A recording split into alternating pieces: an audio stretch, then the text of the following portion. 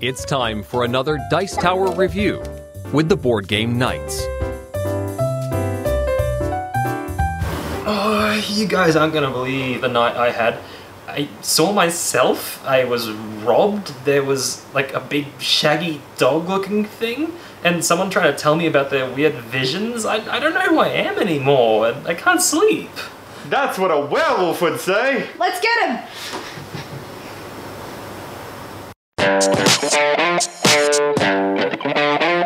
Hi, we're the Board Game Knights. I'm Bezier Games. I'm Jessica James. And I'm Sam Gillespie, and today we're reviewing One Night Ultimate Werewolf. In a game of One Night Ultimate Werewolf, there are two teams. There are the werewolves, and there are the villagers. Some of these villagers will get special powers, but we'll get to that in a little bit. At the start, you'll take these rolls and give them randomly to each player. And then 3 of them will be placed in the center. So some rolls will be removed from certain games, but you won't know which ones, to make things a little bit more interesting.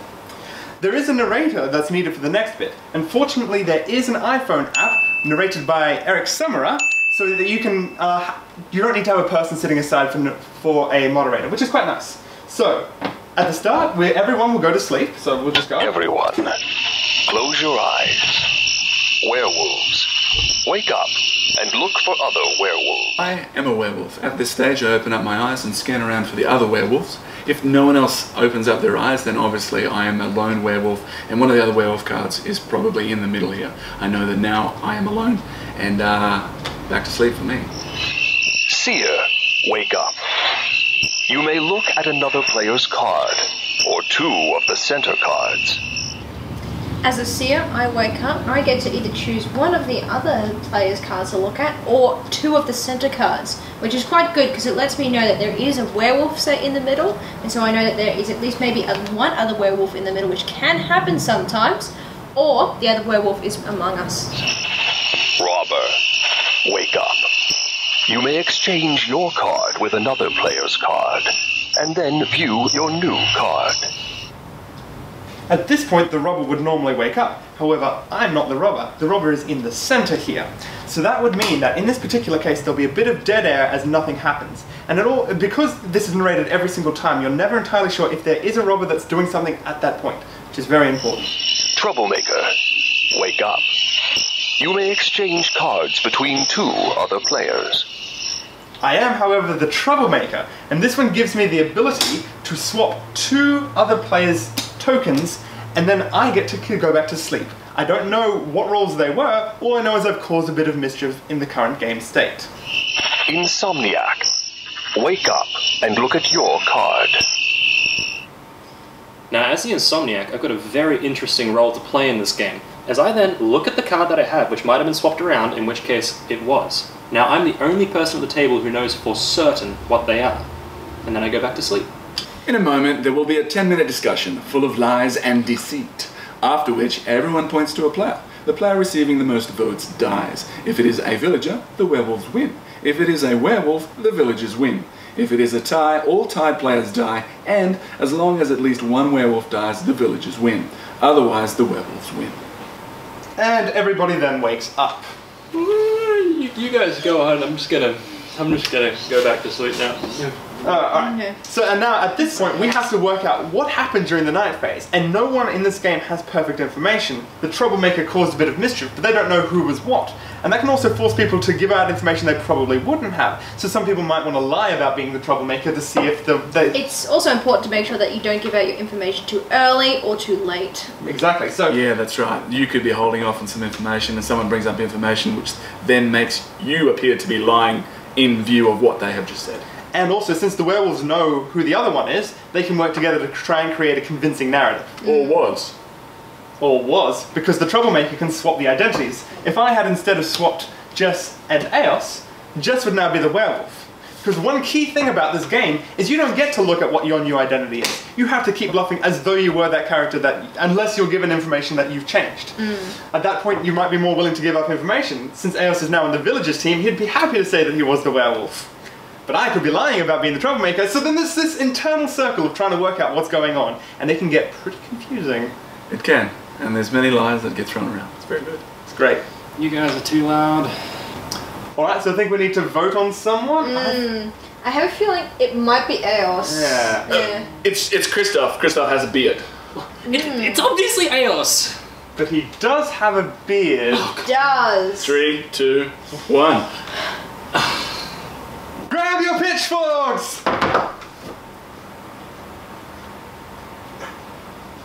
One Night Ultimate Werewolf is evolved from the original game, which is just Werewolf, which is an open source game, and it was. Oh, when did that come about? Oh, it's an ancient game from like the 60s or even before that, I think. It's a great game with multiple people. But it's Especially for large numbers, especially if you've got a large group of people with different... Yeah, and it's sort of mutated over the years, added more roles, changed the dynamics of it all. Yeah. And there was that just Ultimate Werewolf, which was released before this, I think. Yeah, so after it had done that, Ted Alsbach, who's done One Night Ultimate Werewolf, has released Ultimate Werewolf, which is evolution from normal werewolf, Ultimate Werewolf, and he's added artifacts and a whole deal of expansions to that and made it just fill the whole game out. And then it's evolved to this, which in my opinion is the best one. It's a stand-up game.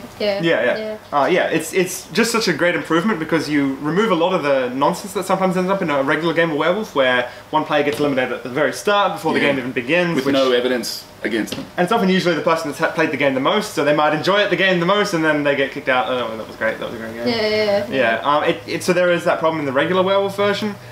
This one gets rid of that, but there's no player elimination whatsoever. Yeah. There's also like all the additional extra roles that you've got, which make it more interesting. Things like the Tanner, where they're the only ones that win if they die. Yes. So they're trying to die. So you've got one person that could be pretending to be a werewolf or pretending to be sus. Exactly. To die. And like the roles that we showed earlier are just some of them. You can add in more roles with different goals and different abilities. Take them out, put them in, do whatever you want for it, and it really works for the different player numbers. Yeah, so the max player numbers on this one is from 3 to 10. There's 16 cards, and I think at most you'll be using 13 of the cards. At most. So 3 of them aren't going to be used. So they'll be mixed up based on what player types that you have.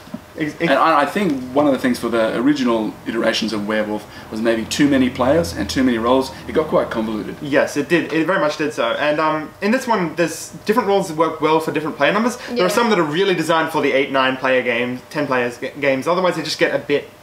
they're a bit too powerful in sort of like the 2 or 3 player ones. We do personally recommend that you guys definitely have, when you start getting to really big numbers, definitely have a couple of villagers in there. Because that way it's just an easy life for the werewolves to be able to go, oh yeah, I'm totally a villager. Yeah, for the fewer player numbers, a werewolf can be more willing to make a lie because there's a good chance that it'll be in the middle. When it's a 10 player game, your chances become very, very minimal. Especially if there's a villager or 2 in the centre. Often you'll have people, pretending to go, oh yeah, I'm the seer, but they'll actually be the seer, and they'll be like, I'm not going to say what I am. I want to see if a werewolf says they're a seer first. Yes. That's why the big numbers, you need the villagers. But without the villagers, then everybody in the game should have knowledge to contribute. And if you don't, it's extremely suspicious, because generally it's only the werewolves that really want to lie, and they can't lie too much because someone else will have the role that should know something. Whereas if they say, I'm a villager, I know nothing, they're like, it's a valid story. Yeah, we had one situation where it was like, there's a 50-50 chance that either of these 2 guys could be a werewolf, or it was Christoph that was going to be a werewolf. Yeah. And it was just like, so either one of them's lying and we can't tell who. Yeah. So, you've got all those sorts of juicy things. It's great. A common criticism that I often have with a lot of hidden roles games is they get to that point where you've played with most of the things so much that you get familiar with it. The lies start to become the same and familiar. In this one, that solves it just by changing the roles around. If there's a lot of cases where it's a 50-50 shot at trying to work out who's the werewolf, you add in a Tanner so that they have to go, let's go 100% for one person or another. Yeah. So you can bring in roles or remove roles accordingly, which is really nice. I remember at the beginning we didn't have, because it's a great beginner game, but at the beginning we didn't have the doppelganger just because it was so confusing. Yes. But when we did bring it in, that created a lot of chaos and it was a lot of fun. Exactly. We had robbers stealing themselves and things like that. That was a lot of fun. Yeah, but with the roles and the discussion time, so you've got 10 minutes base discussion time, which you guys have played it more than me. Yes. 10 minutes, for a 10-player game, 10 minutes, it's not enough time because everyone's still having that discussion, and that player order and that accusation stuff is really important with 10 players. So in a 10-player game, that's about the right time. Yeah. When that number drops to about 3 or 4 or 5 players, that becomes way too much time, because in those ones you want to sort of the werewolves want to be able to make a lie and then force people to make decisions very soon afterwards. Yeah. Otherwise, the people are just going to sit there and go, okay, let's keep... The stress starts to build as you start getting closer to the end. And the lies are harder to upkeep. Like, you have a great lie straight up and everyone's like, oh, it's believable, all good. Oh, wait, no, but if this... So, I think you were saying like around the minute a player? A minute a player I find works very well. And we highly recommend getting the app for this game. It's a fantastic little app. It's free to download on, I think it's both Android and iOS devices. With Eric Summerer, of course. And it just means that you don't have to have one player sitting out. But it is a bit silent on some phones, so you either need to get a speaker with it or play in a silent room, which probably isn't going to happen at most board game nights. But it is a big game, so you'll often find that mostly everyone will be in it unless someone else is playing some sort of a quieter game, hopefully on the side. But I do have to make a special mention towards the artist of this game. The pictures are absolutely beautiful. It was Gus Batts who did it. He's a Brazilian artist, and he's just each of the pictures got so much character in them. But they portray the complexity of the game. It's just a bit of chaotic, light fun, but it's got psychological depth. Oh yeah, it's great fun. Would highly recommend this one. And I'd say probably in conclusion on the back of the box. It mentions it right at the top, no moderator, no elimination, highly addictive, 10-minute game that keeps you coming back for more, and that's very accurate. So we'll just finish with our final scores and impressions. I think this is an excellent hit and rolls game you won't be disappointed by. No matter how many times you play it, there's always something to enjoy here. 8.5 out of 10.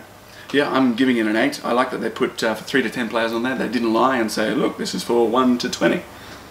It's one of the best beginner games, and I give it an 8 out of 10. It's definitely a stand-up game. So, one night stand? Oh, alright. No, one night stand. Okay, we go. That was a terrible joke. We hope you've enjoyed our review of One Night Ultimate Werewolf. We're the Board Game Knights, and we'll see you here next time on the Dice Tower. And cut. That was a great take, guys. That's what a werewolf would say! Oh, come on! Yeah. Thanks for watching our review today. For more information about board games, as well as the #1 board game audio podcast, check out Dicetower.com for reviews, interviews, and more. I'm Eric Summerer, and you've been watching The Dice Tower.